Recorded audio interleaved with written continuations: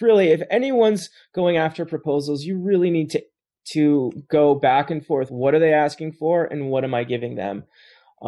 Because that's the conversation that takes place when you're reviewing proposals. Episode 129. This is The Business of Architecture. Welcome back, Architect Nation. This is the show where you'll discover tips, strategies, and secrets for running a profitable and impactful architecture practice. If you believe that it's possible to make money and do good, then this is the show for you. If you aren't already on the Business of Architecture email list, make sure you claim your free account on businessofarchitecture.com by clicking the green Join Today button. I'm your host, Enoch Sears. Today's show is sponsored by BQE Software, the makers of ArchiOffice. ArchiOffice is the office and project management software built with the needs of architects in mind. And for a limited time, startup firms can get 2 free seats of ArchiOffice for a year. Go check it out at archioffice.com. Now, there's one other thing I want to let you know about. If you listen to podcasts, make sure you go subscribe to ArchiSpeak. You can find it on iTunes or visit archispeakpodcast.com. ArchiSpeak is a casual conversation about all things architecture. Super entertaining podcast with a healthy dose of humor by my 3 friends, Cormac Phelan, Neil Penn, and Evan Troxel. When you head on over there, let them know you heard about it on Business of Architecture. Today's episode is all about landing your next request for proposal. Today's guest is a facilities project manager with the city of Portland. He's also a licensed architect. And we're going to talk about architecture from the owner's point of view today, talk about the client side of things. And our guest today is going to tell us some tips and strategies for winning your next request for proposal. In today's episode, you will discover the number 1 secret to winning your next request for proposal, how to give client service more than lip service. As architects, we all like to say that we listen to our clients. We're going to talk about how you can make that, show that through your actions, and how that is perceived from the client side. You'll also discover 3 important considerations when you next write your next RFP response. So with that, I'd like to introduce today's guest. Today, we're joined by Michael Riscica, a young architect. He currently works for the city of Portland in the facilities department as a facilities project manager. Lastly, Michael is the founder and blogger over at youngarchitect.com. Welcome back, Architect Nation. This is Enoch Sears, and today we're joined by a special guest today. I'm joined by Michael Riscica. He's a registered architect based in Portland, Oregon, and today we're going to be talking with him a little bit about what he's been up to. He's the author and founder of the Young Architect website. So, Young Architect website is a site, Michael, where you share information about how emerging professionals and young architects can pass the ARE, and there's got a lot of other great information on there for young architects, in addition to you yourself being a young architect. So, Michael, welcome to the show. Yeah, thanks for having me on. It's a pleasure to be here. So I think I kind of butchered that introduction. I apologize. I'm kind of I'm maybe out of shape here. I haven't done an interview in over a month, so it's like you're kind of warming me up here. So apologies to our listeners out there. Now, just in case I didn't do you justice, Michael is an extremely bright guy. He has an incredible background working for the facilities department there in Portland, and we're going to talk to him a little bit about what it's like to be on the other side of the table.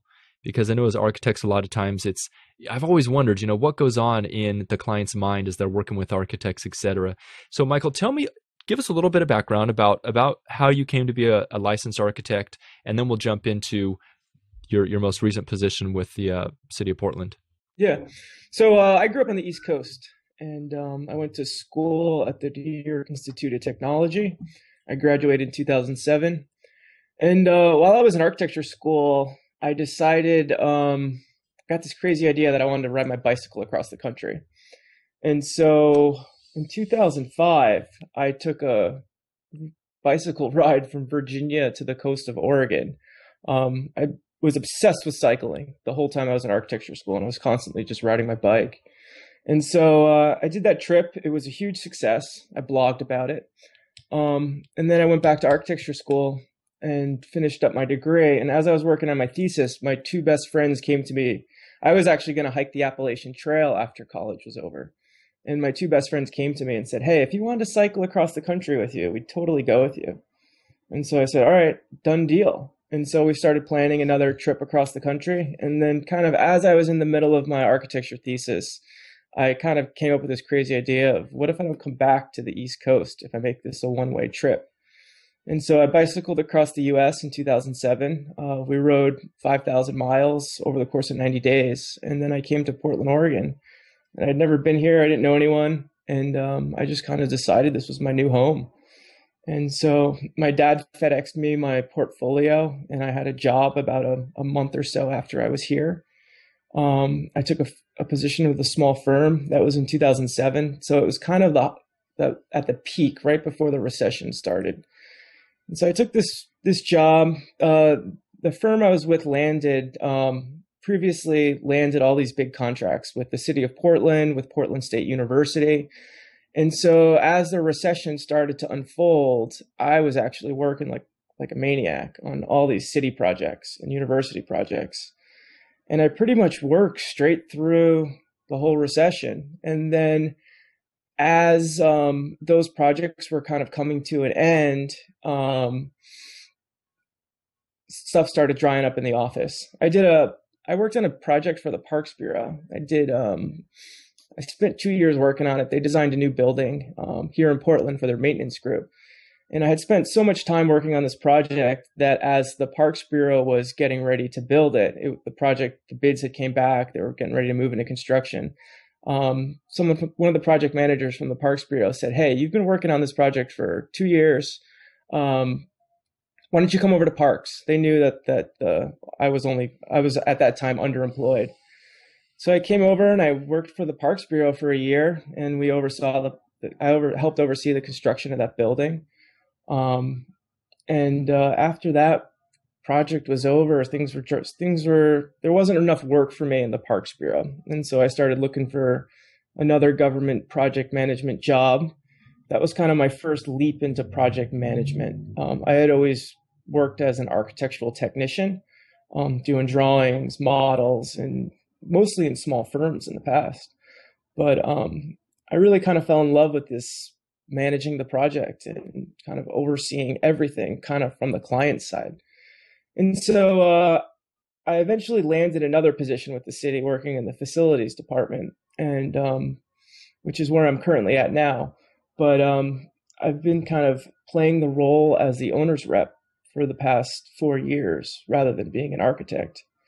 And what was interesting too is, like you said earlier, you always wondered what it would be like. I had the same thought many years before I even got this job. It was actually when I was studying for the architect's exam. I was reading, it was the first exam where I studied called CDS, Construction Documents and Services, where they really outline the roles and the relationships between the client, the architect, and the builder. And that was kind of where I thought, if I could play the role of the owner for a little while, that could be really valuable information as an architect down the road. And then a few years later, this job came along, and I've just been nurturing it since. You said that you really enjoyed the project management aspect of this. What is it about the project management that got you excited? Well, for me, and previously in the past, I was always doing drawings. I was kind of in the office making things happen. Once I kind of stepped into this project management role, I was kind of more overseeing the project rather than doing all the work. I would kind of play the role of making sure all the work gets done. And every once in a while, I'll have to step in and do a drawing here or there or keep things moving along. On all the projects I work on, I always like to do just a little bit of construction work too, hammer in a few nails or something. But yeah, I kind of make sure that the project is moving along in an appropriate manner, and it's going to arrive in the final destination as a project manager. Okay. And just as an aside, when you said construction work, is that stuff you're doing on the side on your own, or did you do some projects? I like to put in a little bit of elbow grease to every single project I work on. Okay. I don't know. It's just me. Sure. And how did you arrange that? I mean, the construction guys don't mind you out there on the site getting in the way and stuff? It's no big deal if I want to hammer in a couple of nails. Gotcha. They're usually pretty cool with it. But So what are some key insights that you had going through that process? Let's talk a little bit about, as you start to experience things from the owner side, what are some of the key realizations you had that threw a different light on your work as an architect? Customer service is huge. And something that we had a conversation, the police has been one of my biggest clients. I've learned so much about the Portland Police Bureau. It's unbelievable. And we had a conversation recently about how a lot of times in government work, purchasing, the hiring an architect, a builder, a service, or anything is a completely different bureau. So oftentimes the right architect for the job there may be many, many barriers to get to that person who you need to work with.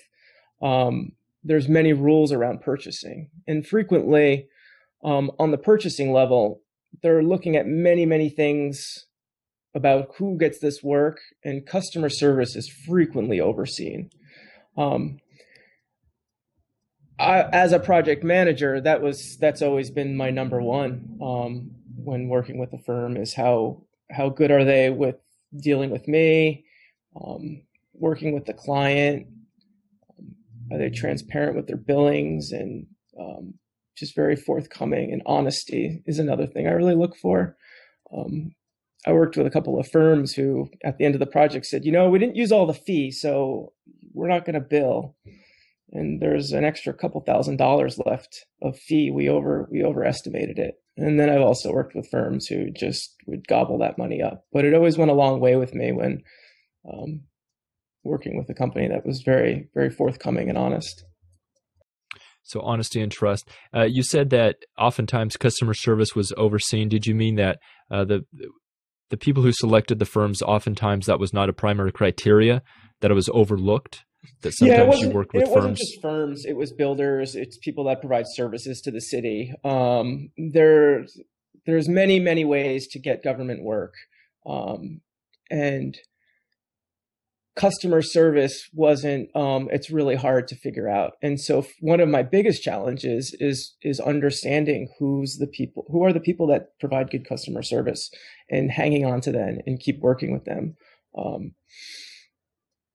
In a lot of ways, I buy into that philosophy that there's many, many people who are qualified to do this type of work, but it's really about who you want to work with, who's fun to work with, at the end of the day, it really boils down to personality a lot of the time.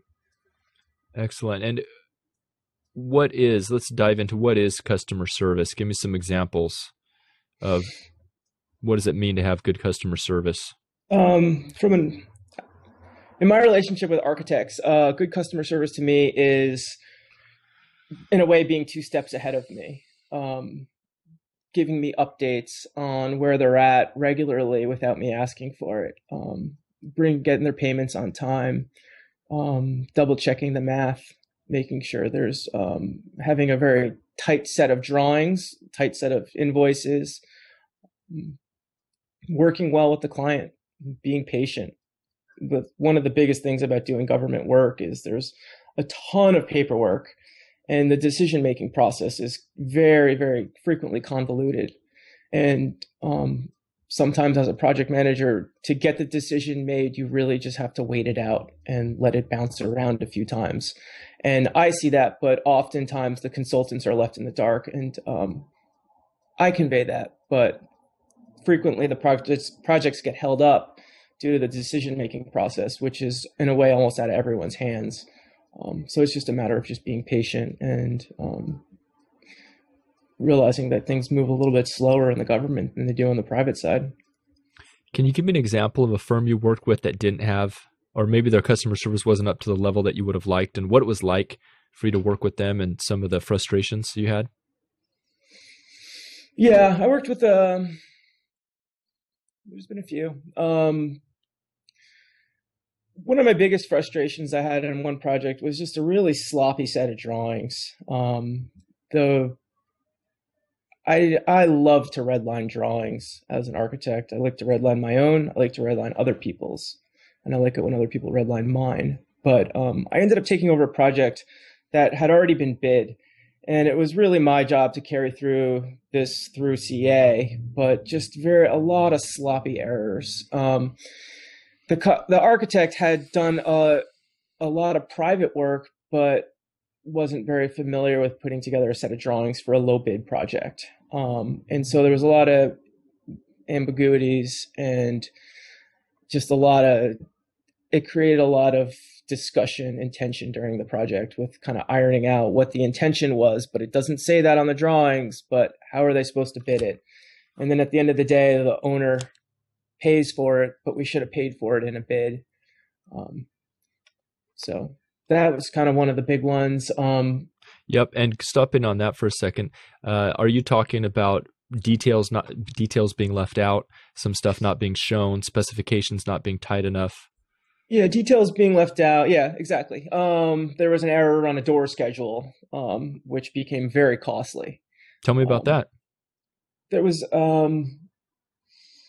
they left off one of the painting codes on the door schedule, and apparently we ended up having to add in more doors that needed to be painted. Like there were 20 extra doors that needed to be painted by one small error on a paint schedule. It just translated to a big construction error. So perhaps the contractor looked at it and said, hey, there's this paint code here for these 20 doors, but I don't see that it's in the schedule anywhere. This paint isn't called out. There's no information here about the paint. Exactly. And really at the end of the day, when an architect's doing a set of drawings for a public low bid job, they really need to be obsessive about calling everything out and putting more notes on the drawings just to be clear. And I don't know, the way I was trained to always do construction drawings, it was you would give the information, but the minimum, and extra dimensions and things like that. Especially for public low bid jobs, it really helps these guys. Just more information is better on this type of work as far as the documents go. Okay. So that's a good example of, drawing set that wasn't put together well, that had some holes in it. Let's talk about a firm that you worked with that just really, you'd be happy to work with them again, and you were impressed. Anyone that you were really impressed with, you said, wow, this firm has their stuff together and it's just a pleasure to work with them. Yeah, it was, and I want to add one more last thing to something I don't like about a firm that I didn't work well with. It's when I feel like when I ask them to do something that might be a little bit outside of the scope, knowing that they won't extend a little bit farther without creeping into additional services. And I don't mind giving additional services to people, but I also need them to, it's a give and take. It's a little bit of sometimes I need people to bend over, and often if they weren't able to flex just a little bit, I would end up kind of picking up the slack sometimes. So that was just another thing. But a firm that I've worked really well with. How common is that? Was it pretty common to find firms that would say, hey, that's an additional service? Or are most people flexible? Yes and no. I think it goes across. It's really about learning who you're working with. And some firms, wouldn't do anything extra, and then others gave it a lot of extra time and energy. And I've always believed everyone should be compensated for their time, but sometimes I need just an extra drawing or something that might be outside of their scope. So it's just kind of painful sometimes when you get nickeled and dimed. Do you have an example that comes to mind of something, an extra drawing? What kind of drawing are we talking about here? Maybe a clarification through an RFI, or a clarification, or the city, say projects under construction. This is just an example. I'm not even thinking anything specific. We want to get some furniture drawings done. We need more CAD files. I may need the architect to do an additional revision to one drawing, but I'm really gathering information so I can hire another consultant. I could see an architect just being like, all right, that's going to cost you, giving me a hard time about it. But it's really whenever I always try to get everyone on board on the same train to take this thing to the end. And it didn't happen that frequently, but things do pop up. Yeah, well, I know, and scope creep is a very real concern for architecture firms. A lot of times they're very much under the gun in terms of cash flow, in terms of maybe not having the profit that they'd like. And any sort of scope creep with projects can totally destroy their margins on a project. So, Yeah, how do you I balance agree. that as a client, having that understanding? How do you balance that need for additional services with the flexibility you're talking about? I completely agree, and I think everyone should be compensated. And I'm never trying to get anything free from anyone, but yeah, scope creep's huge, and that's always something. Even on my end as a project manager, we're always that's kind of like my big job. It's really figuring out what this project is, dialing it in, writing out the scope, and ending it at that. People constantly want to add things and change things, and that's why the role of the my job exists. It's because I'm the middleman between, I do a lot for the police, so I'm the middleman between the police officers and talking to the design team, and it has to go through me first. And frequently I need to talk to the client first to see what they really need, because maybe there's a way to achieve that with another means and not using the architect and the construction budget. Maybe there's another avenue we could go down. It's kind of, I guess this job's really about me understanding all the rules and how it works and the roles of every person. All right, let's talk about the flip side, about your Yeah. experience working with firms that really excelled and you thought had that customer service. There's been a lot of them. There's been a lot more than the ones that are the opposite. That's good. I don't know, really good set of drawings, really I'm not an expert in every type of, let's just use roofing, for example. I've done a couple of roofs and I know roofing, but I don't know detailing and flashing. That's a specialty. So it's been a real pleasure to work with architects who have the specialties that I haven't had, and to be able to rely on them to go the extra mile and get the right material, get the drawings done right.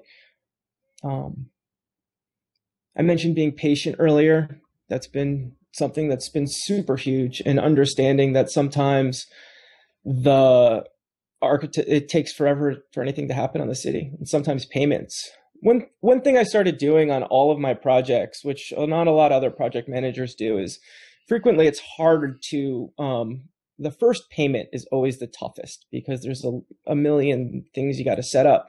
So I would always have every architect, contractor, whatever, I'd say just bill me $100,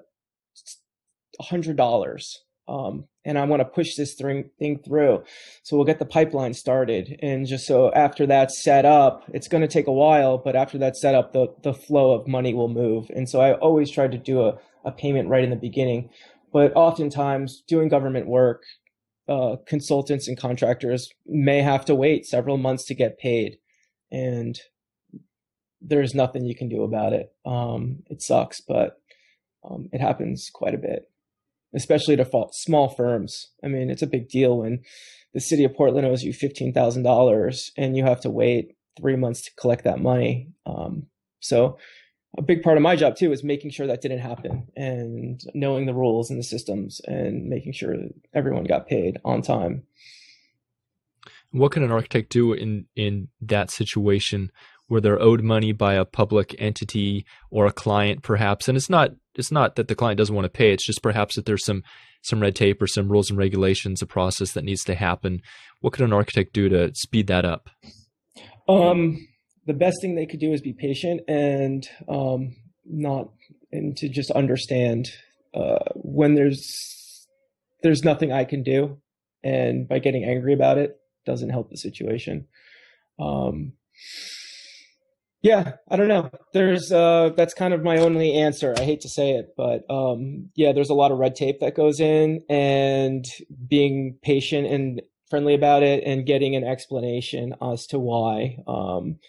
What would typically happen is, say that there'd be additional services. It would have to get approved by city council. Maybe the mayor's got to look at it or something. And it's just procedure.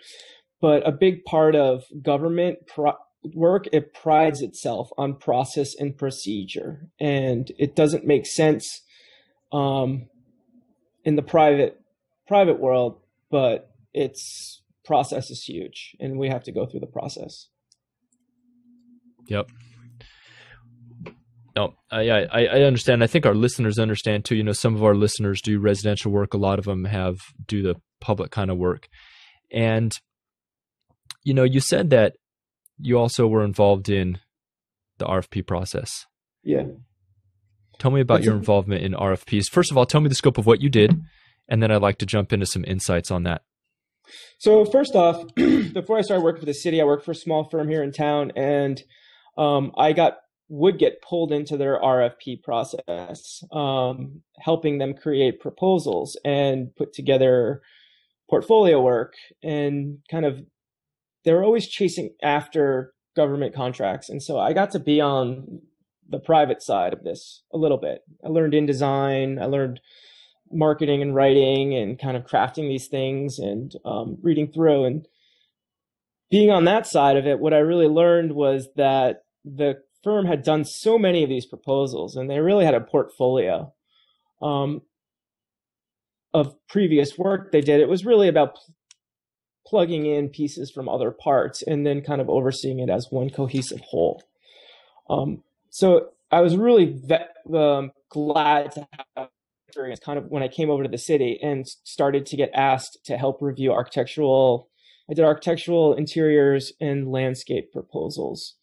So I get asked to review these proposals, and everyone has a different way of reviewing them. The city, the government, they give you rules on how it's done and how you're supposed to follow it, but every person has their own means and methods on how they enjoy reading this. Some people read every proposal from cover to cover in one shot. Other people break them up. They do 3 at a time or 2 at a time. What I used to do, and I was look at what the question is in the piece of the proposal on all of them all at the same time, and then move to the next piece. And I essentially batched it all together. But yeah, then it's really about understanding that everyone reads these things differently, may inform how you put your proposal together. When you batch it all together, I'm not comparing them to each other. I'm comparing it to how you answered the question, and I'm going back and forth. What was asked of you on this proposal, and what are you giving me?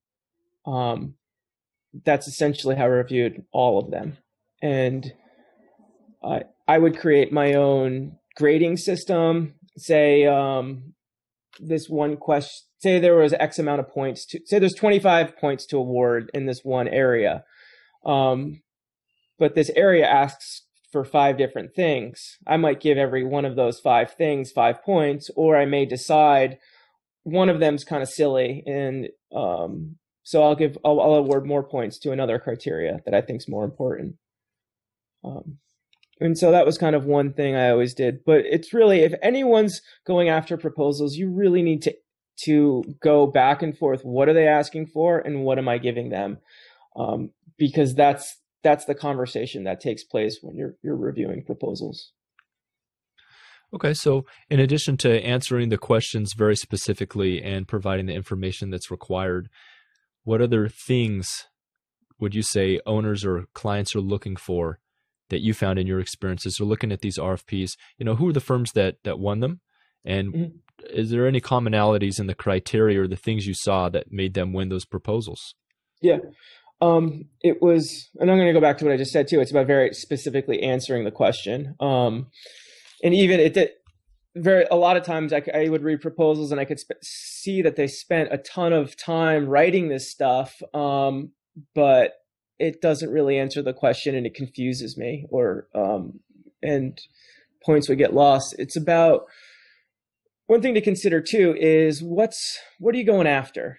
Is there a specific project, or is it just kind of a flexible services contract? The city frequently has people on call that they call up when they need an architect or an engineer. So it's kind of like, what's the criteria? If it's more of a project based, all of the work you need to talk about needs to be aligned with what that project is. Government doing a government project, a lot of architects and engineers who have never worked with the government before don't may not know that it takes forever to get a decision, And so one thing I always looked for as well is, has this consultant worked with a government agency before? Do they have that experience? Do they understand how the city works? That was always huge to me as well. And so seeing other government projects, any other agencies, counties, state projects always jumped out at me and were really valuable on those types of proposals. Okay, so there's the fact that they worked with the city before. They understand how to work with a public entity.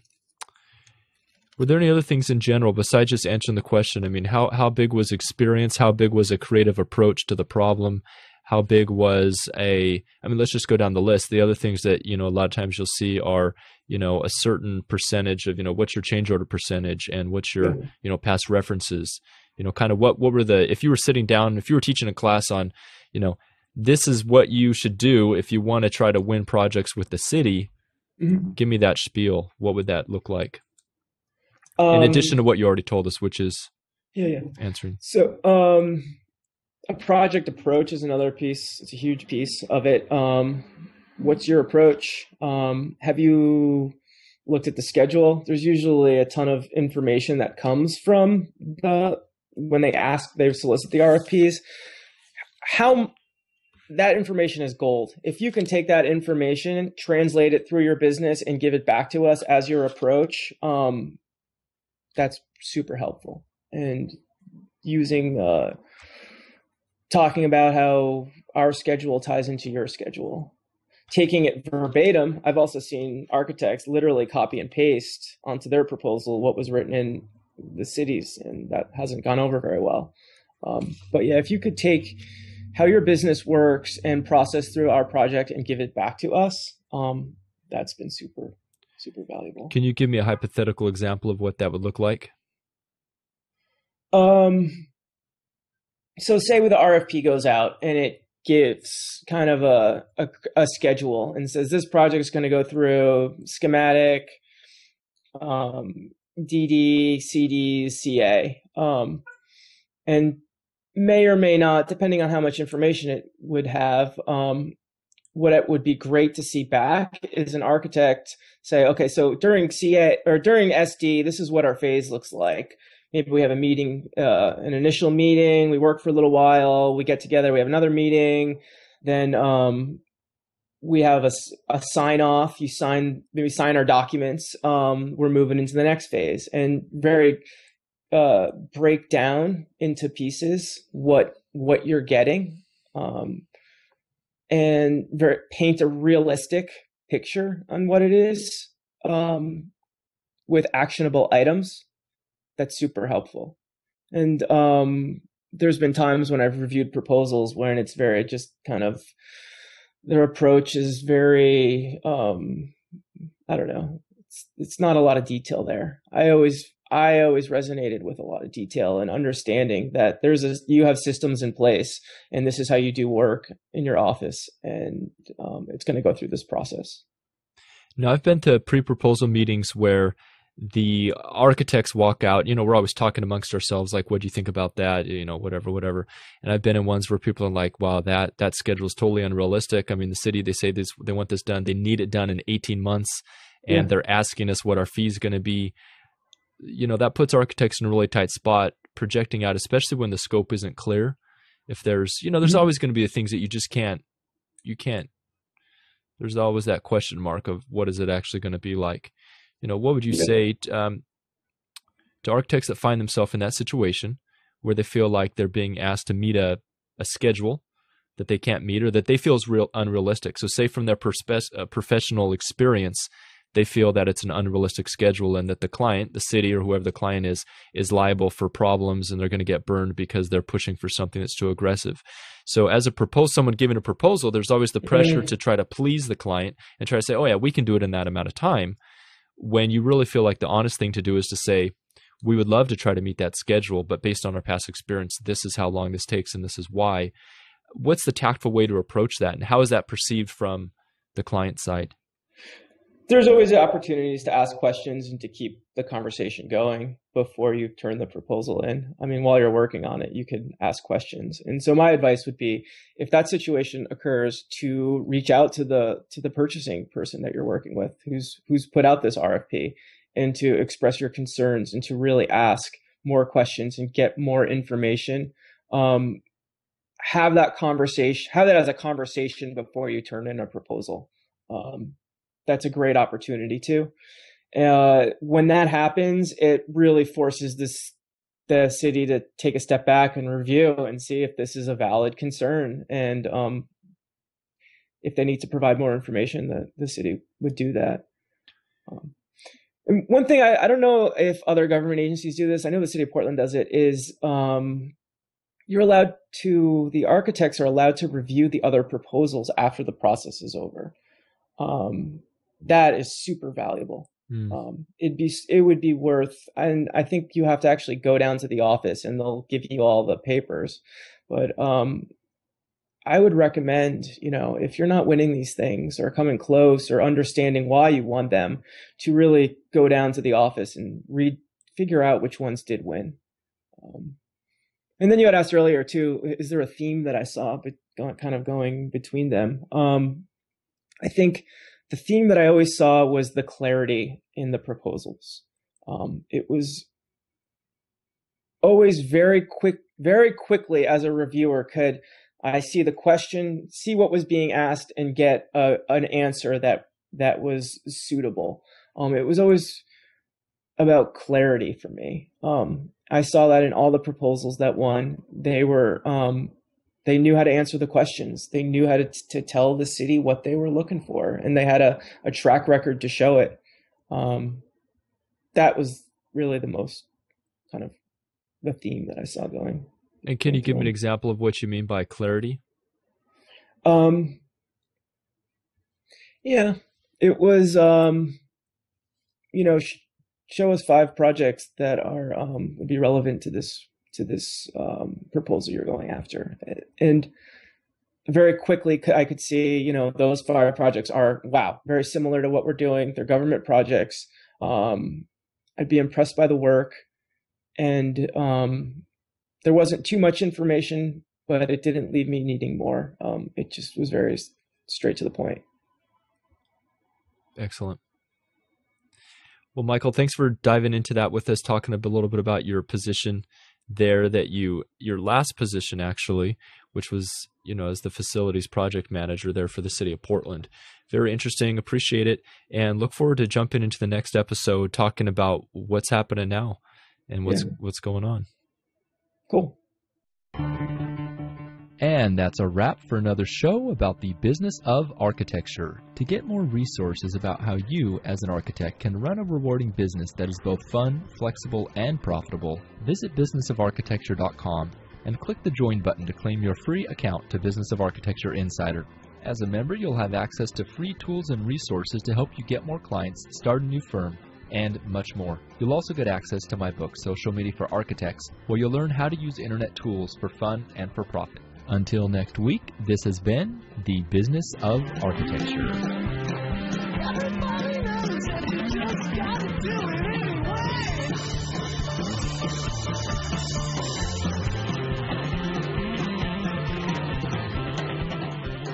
The views expressed on the show by my guests do not represent those of the host, and I make no representation, promise, guarantee, pledge, warranty, contract, bond, or commitment except to help you conquer the world.